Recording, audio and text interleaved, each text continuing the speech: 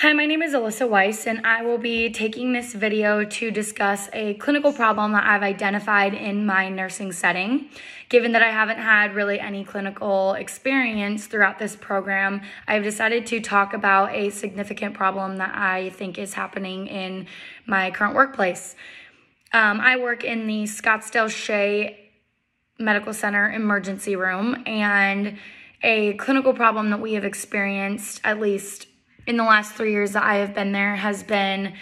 emergency department overcrowding and that's effect on admission rates, or the admission rates effect on emergency room overcrowding.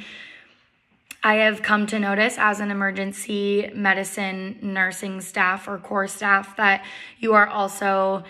telemetry, med surg, ICU, pediatrics, because many patients are unable to obtain hospital beds upstairs due to lack of nursing staff, lack of hospital beds, insurance issues, all sorts of stuff like that that will hinder the process moving more smoothly. I believe that that would be like a hospital issue to deal with the overall clinical problem, as it needs to be addressed whether there should be more beds in the hospital, more beds in the emergency department, more nursing staff upstairs, more nursing staff in the emergency department, anything along those lines, in order to truly establish why the emergency department becomes so overcrowded, and then that leads to hospital overcrowding and admission rates and times being extremely skyrocketed. There are many hospitals in the valley that have several hours worth of wait times. I know currently in the Scottsdale emergency room, we have been having at least 2 to 4 hours worth of a wait to be able to see an emergency medicine doctor, and anywhere from a 2 to 7 to 8 hour wait to see your hospitalist and your nursing staff upstairs if you are determined to be needing admission. There's so much research on this topic, as I believe it is a long-standing topic that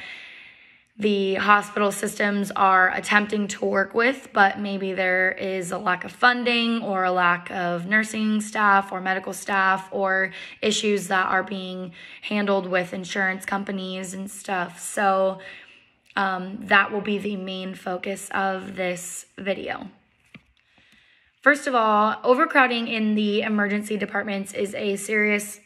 public health issue. Overcrowding not only affects the quality of care received by each patient, but also clinical decisions made by physicians in regard to patient admission. Jung et al. 2021.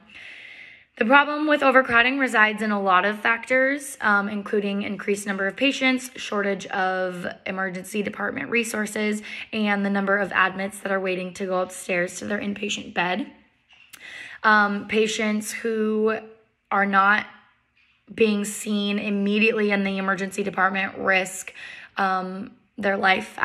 in some circumstances, because healthcare staff is unable to determine what's going on internally that may be causing them to feel the way that they are feeling. But also the overcrowding in the ED and the overcrowding upstairs leading to admission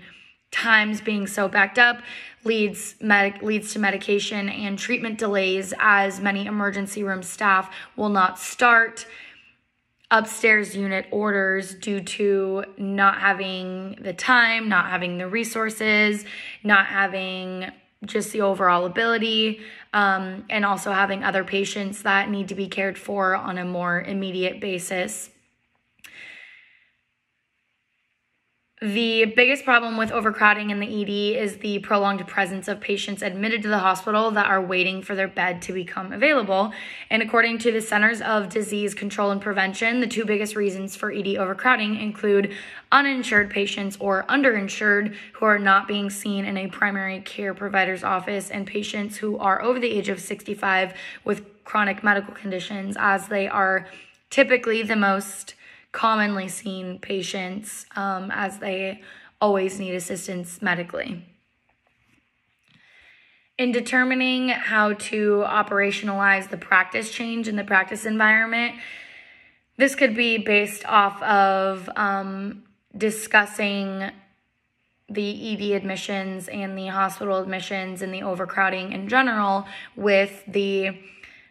physicians on staff, with the nursing care providers on staff, with the individuals that run the hospital, the CEOs, the CNOs, the individuals who assist with licensing with the hospitals, such as the DNV, because each individual's input is important on this subject matter, as each individual might see the reasonings behind different subjects to be different in general. I know personally, as a emergency department staff, I would say that ED overcrowding and the hospital admissions rates and admit times has to do with a lack of either beds upstairs or nursing staff upstairs, because there are many beds that are available for patients to take over and to be placed in, but there's no nursing staff to take care of them. And on most units, they have about a 4 to 5 to 1 ratio, and they typically will not overdo that, as that could jeopardize the nurse's license and jeopardize the patient's overall care. So it would be important to involve all individuals that are part of the staff to determine what the best plan of change would be to assist with the admit times and the overcrowding. In researching and implementing new standards to fix this problem, I would probably choose quantitative research, as it is conducted to describe new situations, events, or concepts, examine relationships among variables, and determine the effectiveness of interventions on selected health outcomes. Gray et al., 2017. And I would most likely choose the correlational research process, as correlational research would describe the correlation between one situation and its effect on the next situation, as you could determine if more emergency room beds helped the issue, if more hospital beds helped the issue, if adding more staff to the hospital beds upstairs assisted with ED admit times, as they are able to swiftly go up to their room and be taken care of faster. So I would definitely go with a quantitative correlational practice. There could be various barriers to implementation, as there's always cost that's involved with any healthcare implementation process, given that all of those individuals that I spoke about earlier, your nursing staff, physicians, DNV, CNOs, CEOs, and all that stuff would be involved in discussing how to fix this problem. It would be important to discuss the barriers of cost, especially if the problem is related to insurance purposes and their payout, as I know that Medicare will usually assist a patient in paying for a hospital admission if it's more than 2 days. So those are the types of situations that need to be looked at and addressed further, because those could be a part of the barriers. Other barriers could simply just be hospital staff maybe not wanting to come in due to generic burnout. Some individuals, as of the last year, have not wanted to partake in healthcare due to COVID being on the rise and wanting to stay away from it for family, personal, religious, medical, all sorts of reasons. So getting hospital staff to actually come in and work some extra shifts or provide that extra care for these patients could be a barrier, but with that could also potentially come incentives, bonuses, obviously overtime pay and stuff like that that could maybe assist with that barrier to implementation. Sources of internal evidence used to provide data to demonstrate improvement in outcomes is, I feel like, relatively easy for this type of topic, given that it is a quantitative research project. There's a lot of numbers involved, so there would be numbers involved in the change in ED wait times, the change in overall ED admit times, the overall time that a patient may spend in the hospital, the cost of all of this implementation, nursing staff numbers involved in what numbers may assist with helping the admission process and what numbers don't assist that process. There's just so much data that could be involved with this research project. So there is a lot of internal evidence that could be used, and that could be the determining factor in whether these implementations have actually assisted and improved outcomes of all of the questions that are being asked in the research. I know personally, if I were to see this type of implementation added to my hospital, I would be able to see a great change in the staffing that is located in my emergency department. I could see a great change in the wait times in the department, how many patients may be admitted due to physicians maybe realizing that not everybody needs admission, or, if insurance is based on that admission status and maybe they aren't always required to have the admission, just stuff like that. I would be able to see a change in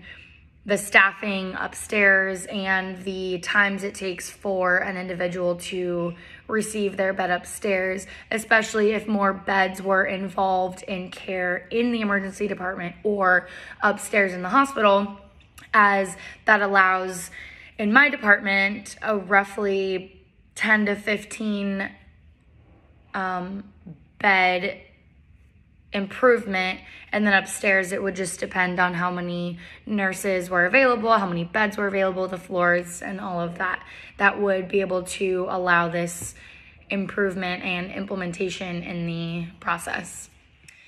In determining what ethical considerations that might be involved in this presentation, it would just be dependent on exactly what question you're addressing or what specific issue you're addressing. Ethical considerations that are involved in adding more staffing could be the overall staffing burnout and whether they feel as though they're able to adequately care for the patients involved and the needs that are involved of the hospital. So that would be ethically considering the nursing staff involved, the physician staff, any of the healthcare staff that would be involved in taking care of the patients. If we're looking at a financial standpoint of insurance involved in maybe not admitting so many people or determining if they would meet some sort of admission criteria. There also becomes the ethical issue of a patient maybe not receiving the type of treatment that they could or should because they are not being admitted,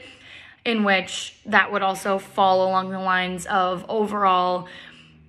ethical considerations involved in not being able to care for patients in a timely manner because of admission rates, admission times, ER wait times. There are some people who may be considerably suffering more due to the fact that they have to wait longer to receive medications, to receive care, to receive any sort of treatment in situations that are very critical, such as a stroke. Obviously, you have a radiologist that is immediately reading your level 1 CT scan to determine if the patient would require TPA or neurosurgery consult or anything like that. So that doesn't always exist in circumstances of just a generic, stomach pain or a generic broken bone or something like that. Those individuals are placed on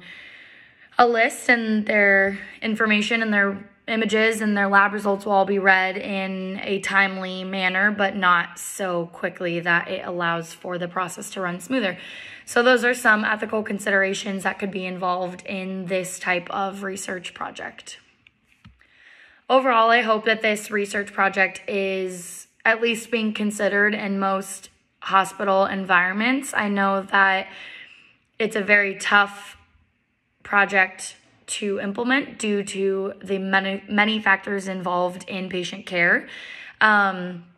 and finances and nursing staff, and there's a lot of factors that are involved in this type of research issue and clinical problem. So overall, I hope that many of the hospitals are looking at ways to make this better and ways to improve this issue so that other hospitals are able to implement it into their